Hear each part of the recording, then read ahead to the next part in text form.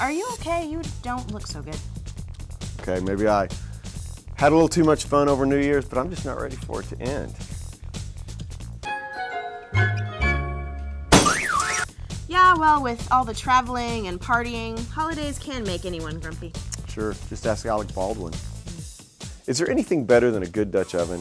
I think not, and neither do our friends at the Log Cabin Village. That's why January 14th from 1 to 4 p.m., the Prairie Dogs of the Lone Star Dutch Oven Society will hold a Dutch oven cooking demonstration at the popular attraction located near South University Drive. No special admission to see and enjoy the treats from the Dutch oven.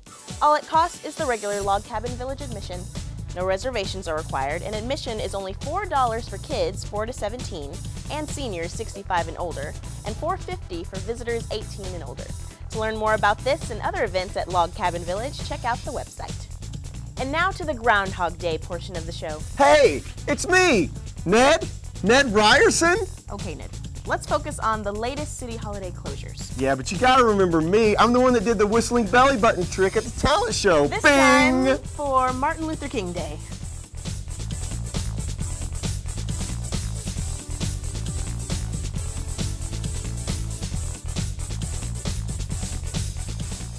And finally, a friendly reminder that the 116th version of the Fort Worth Stock Show and Rodeo comes rolling into town this week. The 23-day event starts January 13th and runs through February 4th, and it's expected to draw nearly 1 million visitors from across the U.S. and nearly 60 countries. Yep. So, Chris, do you plan to wear your giant cowboy hat again this year? It will be steamed and pressed and shaped this afternoon. Awesome. To get info on schedules and tickets, check the Stock Show and Rodeo website, and remember to polish up your cowboy boots, but be careful where you step.